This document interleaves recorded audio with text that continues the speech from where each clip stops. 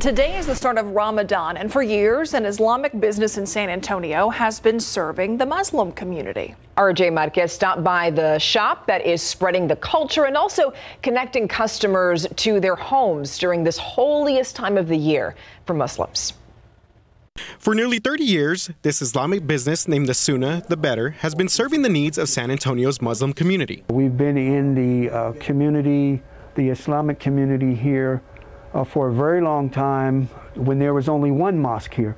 Now there are 10 or more. Salam Bey's wife, Taraji Shakur, started selling items like this out of her car, but as the city's Islamic population grew, so did the business. We try to carry items to make the Islamic community here feel at home.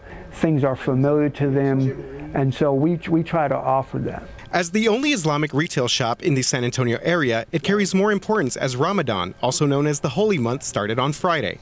Focus solely on worship.